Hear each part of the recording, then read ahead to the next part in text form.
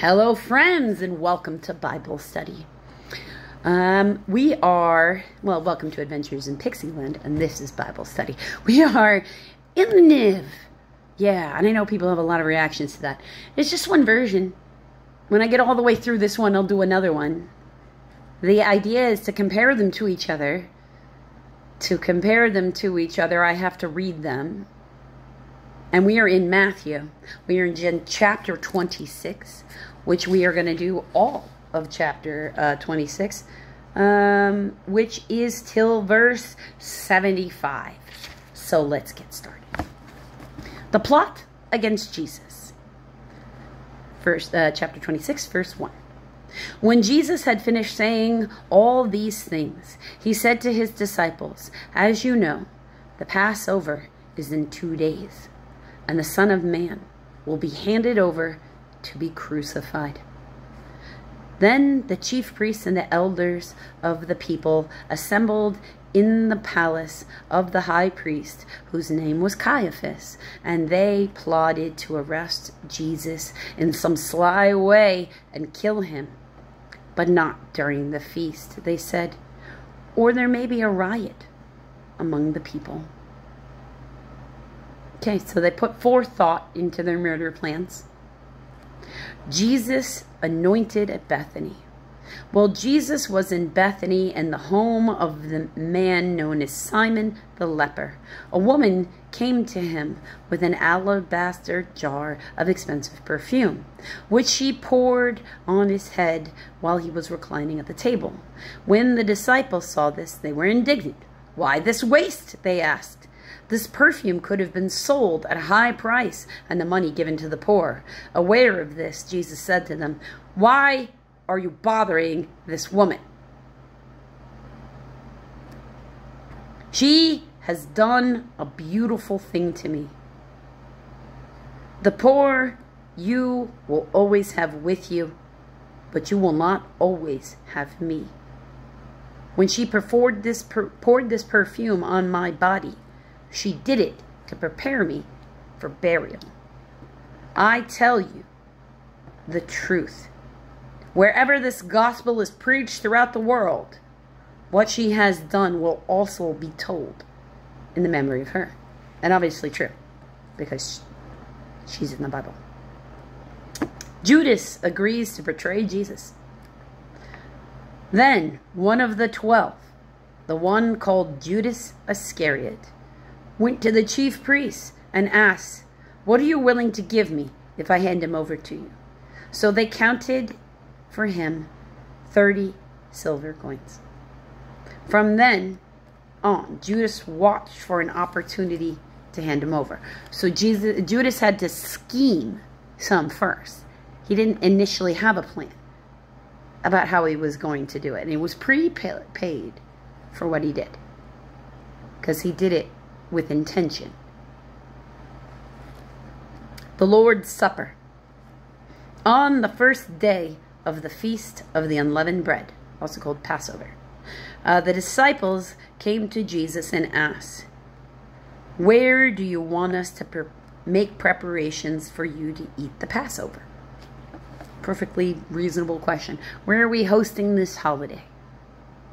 Most of us are probably asking those kinds of questions right now if they don't already have figured out their Thanksgiving plans. Passover. I've attended many of a Passover. Passover is on a monthly, like a moon calendar, not necessarily a solar calendar, which is why it's not always in the same same date. And since Passover moves, Easter moves. Those two things are still together. He replied, it's verse 18. He replied, "Go to the city to a certain man and tell him, the teacher says, my appointed time is near. I'm going to celebrate the Passover with my disciples at your house." So the disciples did as Jesus directed them and prepared the Passover. When the evening came, Jesus was reclining at the table with the 12. And while they were eating, he said, "I tell you the truth. One of you will betray me." They were very sad and began to say to him one after the other, "Surely not I, Lord." Jesus replied, "The one who has dipped his hand into the bowl with me will betray me. And the Son of Man will go just as it is written about him. But woe to the man who betrays the Son of Man. It would be better for him to have not have been born." Then Judas, the one who would betray him, said, "Surely not I, Rabbi."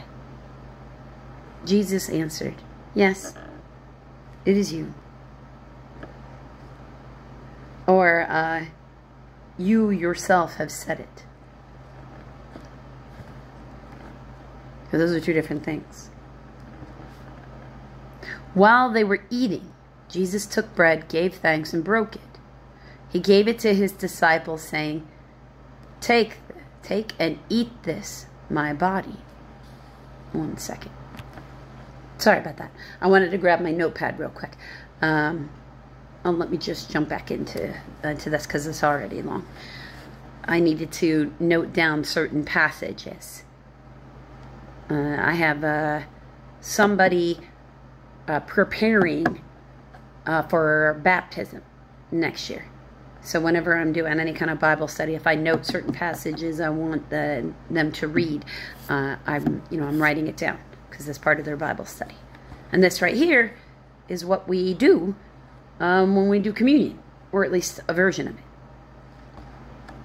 it. Verse 26. While they were eating, Jesus took bread, gave thanks, and broke it, and gave it to his disciples, saying, "Take it and eat it. This is my body." Then he took the cup, gave thanks, and offered it to them, saying, "Drink from it, all of you. This is the blood of the covenant," or in some manuscripts, the new covenant, "which is poured out for the many for the forgiveness of sins. I tell you, I will not drink of this fruit of the vine from now until that day when I drink it anew with you in my Father's kingdom." When they had sung a hymn, they went out to the Mount of Olives. Okay, so Jesus predicts Peter's denial. Verse 31. Then Jesus told them, "This very night you will all fall away on account of me, for it is written, I will strike the shepherd, and the sheep of the flock will be scattered." See Zechariah 13:7. "But after I have risen, I will go ahead of you into Galilee." Peter replied, "Even if we all fall away on account of you, I never will." "I tell you the truth," Jesus answered, "this very night, before the rooster crows, you will disown me 3 times. But Peter declared, "Even if I had to die with you, I will never disown you." All of the other disciples said the same.